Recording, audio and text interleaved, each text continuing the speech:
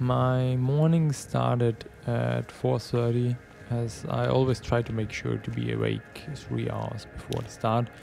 And yeah, it's just important to give the body enough time to be fully ready. This time I went for a little warm-up run before the breakfast. It's the first time doing this. It should accelerate the process of waking up and to be ready. I did a 10-minute warm-up run, including some drills and strides, and my legs felt ready and fit for the race. For my race morning, I always have a fixed schedule and fixed times where to go and when to leave. For my breakfast, I prefer to have some white bread with some honey or Nutella, and unfortunately, as our luggage was a little bit limited for the flight, I left my coffee equipment at the sunny coast, and so a cup of tea had to do the job, which hasn't, I guess. So I prefer to take my time in the morning so everything is relaxed and calm to just arrive on time. The bike check-in was mandatory the day before the race, so I just brought my shoes and my helmet and my nutrition. My plan was to consume 110 grams of carbs per hour on the bike, so I was carrying 3 bottles of Molten 320, which makes in total 240 grams, and in case I would lose a bottle, I put another 3 40-gram gels onto my bike. The morning was super cold and we had around 8 degrees, and I didn't expect such freezing temps after spending almost 5 months in the heat of Noosa.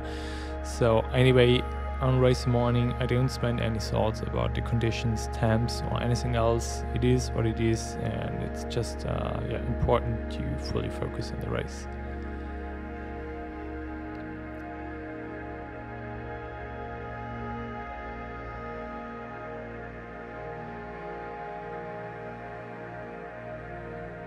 I did a proper warm-up swim for around 15 minutes in the water, as the water was way warmer than the temps outside, so enjoyed my time in the water as it still was pretty dark there.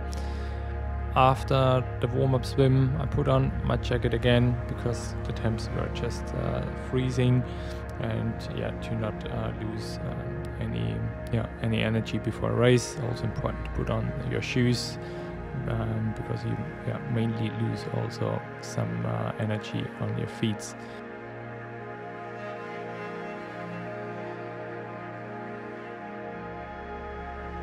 Because of the low tide, the organizer decided to switch from a beach start into an in-water start, which means you are lined up in one row in the water, and then you go for it.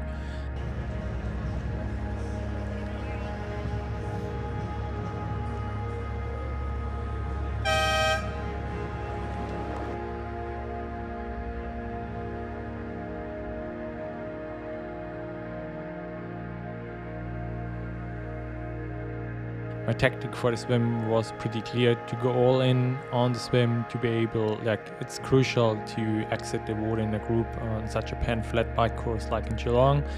And I definitely leveled up my swim game in the pool, and so I was confident transferring these pool splits into the open water, which was unfortunately just not the case. And after exiting the water, not in the first group, I was really disappointed, and I really had to focus again and to find new motivation, how to conquer now the race, because it was definitely not the position I wished for to come out of the water.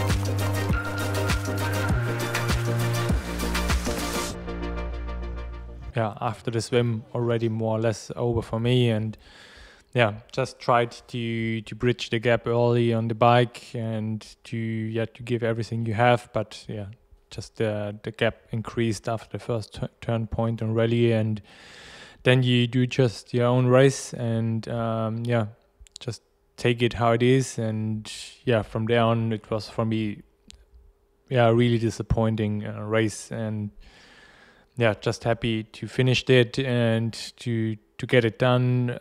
It was not a prime race, still March, and we are preparing for summer. And that's something I have to work on, like to transfer my pull splits into the open water, and yeah, to show what I was training for, and yeah, to keep up with the front guys. And at the end, the race was disappointing for me. After a good race in Husky, Geelong was not the race I've wished for, but yeah, that's part of the journey, and yeah, we will see us on the next one.